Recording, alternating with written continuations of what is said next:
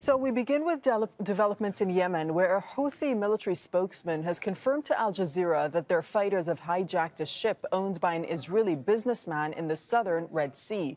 At least 22 people were on board the Galaxy Leader, which is en route to Turkey from India. The Israeli military have called the situation a very serious event on a global level. Sarah Khairat joining us from West Jerusalem to tell us more about the reaction coming out of there, Sarah.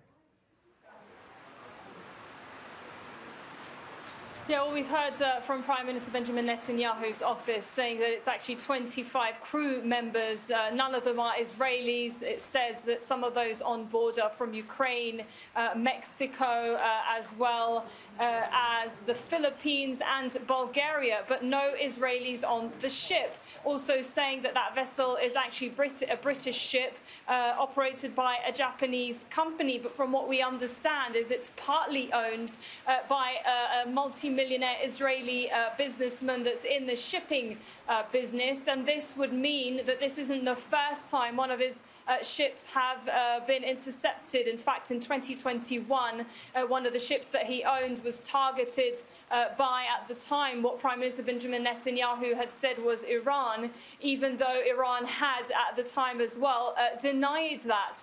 Well, here we are today, 12 hours post a video that was released by the Houthi, the Iranian-backed Houthi rebels in Yemen, and who had released a statement via video saying that they will begin targeting ships that they deem as Israeli because of the escalation and because of the situation in Gaza. Now, if you actually look at the map, it's a strategic location because a lot of those ships that enter via that bottleneck as you go up in the southern parts of the Red Sea, up all the way to the top, will eventually lead you to the Suez Canal. And that is a main shipping lane and a main international shipping lane for the whole of the world that will pass all the way from Asia to bypass going all the way around Africa. It would cut through that Red Sea and onto Europe. What we understand is the ship was heading from Turkey to India. And that just gives you an idea of how strategic that location is and how much the Houthis are really going for attacks against Israel. They are at least attempting to, with the drone attacks or drones that they've managed to fly to Eilat in the southern part of Israel. And now this. Obviously, the international community will probably be quite concerned given the situation. Yes, Sarah, as you're saying, I mean, we've seen attacks on the Red Sea, particularly on Eilat in the past couple of weeks since October the 7th. But this is the first time that a ship has been hijacked in this way. What do we expect the Israelis to do next?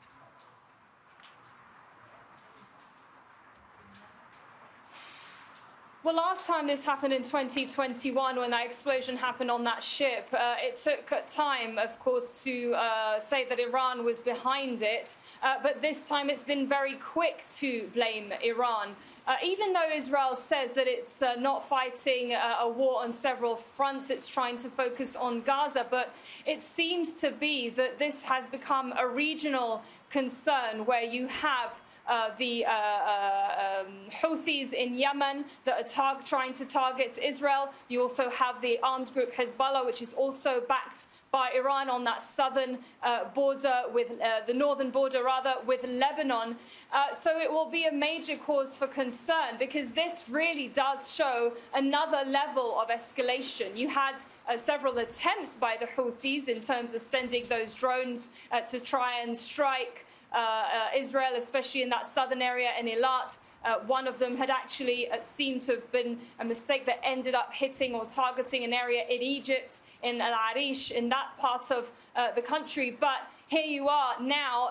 This will be a major concern, especially for those shipping companies where millions and multi-million-dollar business that could also effectively affect the trade that will be going through from Asia via the Middle East to Europe and vice versa.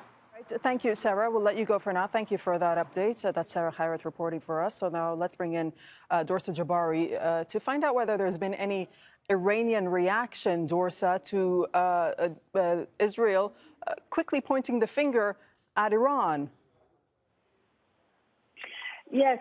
Well, first of all, there has been no evidence put forth that Iran is behind this. This is an accusation made by the Israeli Prime Minister's office without any concrete evidence to support the allegations that Iran is behind this.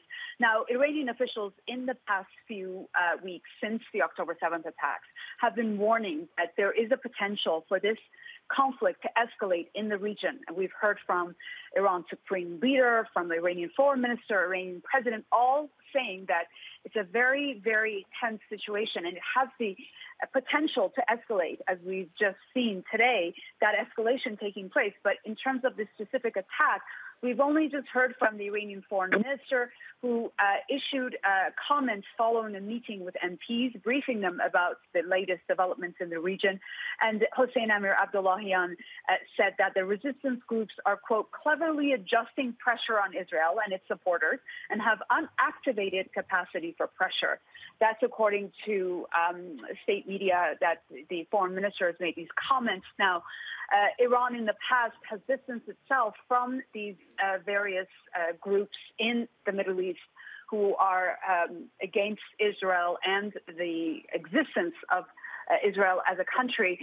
The Iranians were the first, the supreme leader was the first to comment after the October 7th Hamas attack in Israel, saying that Iran had no knowledge of the attack. There was no cooperation between Iran's Revolutionary Guard and Hamas fighters to plan or carry out the attack, and that Iran supports Palestinian resistance groups in politically and economically in terms of aid, and very adamant that Iran had no part in that attack. But we have heard since that given Israel's continuous bombardment of Gaza and what they are doing, as Iranians call it, a genocide of the Palestinian population in Gaza, the conflict will spread. It will not be contained to just Gaza. And the Houthis in Yemen are part of the so-called axis of resistance of groups that Iran has called meaning these groups that fight are against the existence of Israel and the occupation of Israel in Palestine.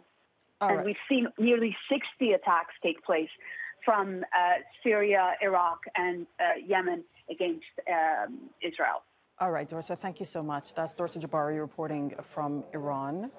Let's speak to Bara Shaban, who's a Yemeni political commentator who's been following developments, joining us from London. Thanks for your time. What's your reaction to this development? Well, I think it's an interesting timing because Yemenis have been meeting in Riyadh. They were very close to sign what it looked like a permanent ceasefire. But this seems to be a constant challenge with the Houthis, which is it's going to be now a similar situation like Hezbollah, where basically one party is deciding on behalf of everyone that whether they can engage in a foreign conflict or not. Now, in general, the Yemeni people have been supportive of the Palestinian plight. The public and official statements and position of Yemen as a country has been in general supportive of the Palestinian cause. They, in general, of course, Yemenis do not support normalization with Israel. Now, that's the public stance.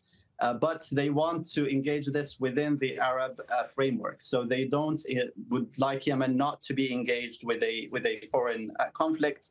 The Houthis unilaterally think that actually it is better for Yemen to be part of this, so-called axis of resistance, and therefore they want to engage. They want to say, actually, no, we can do something. So does this have the potential? Does this have the potential then to escalate?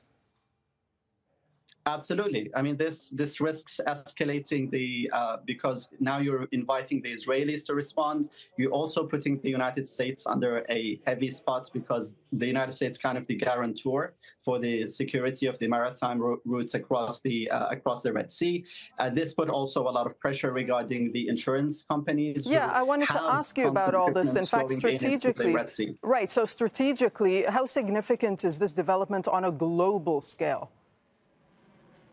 Well, it is significant because Yemen has always been important. I mean, it's kind of an interesting thing because when the conflict happened in Yemen, the main interest for the international community is for this conflict not to spill over and threaten the international security. Now, this seems to be the case right now. The other thing is that, of course, everyone knows about when the ships are being, threatened across the Red Sea. This basically puts insurance companies, companies have to pay higher price right now for any ship going through the Red Sea. And the Houthi leader himself had been threatening. So right now, what the Houthis are saying that we were serious when Abdul Malik al-Houthi was announcing that he's going to hit targets in the Bab el-Mandeb Strait, that we are serious and we mean business. So do you expect then Yemen and the Houthis to continue to play that card that they have with the Bab el-Mandeb Strait? As we know, it's one of the world's busiest shipping lanes, carries about a fifth of global oil consumption. I think I'm afraid I do, because one of the things that the Houthis constantly aspire to is seeking legitimacy through such actions. They want to tell their base, who remain, of course, in general, people in Yemen are supportive of the Palestinian cause, that we are actually helping in this ongoing fight in Gaza. And the other thing is because it also distracts attention from the demands of the Yemeni public inside. This is an easy scapegoat so that you can actually start engaging in another conflict. And it doesn't cost much. I mean, they can continue threatening ships, and then they know that the appetite of the international community to be engaged again in another conflict in Yemen is very low at the moment. No one wants to go into a fight inside Yemen. All right, we'll leave it there. Thank you, Bara El-Sha'ban. Thank you for speaking to us from London.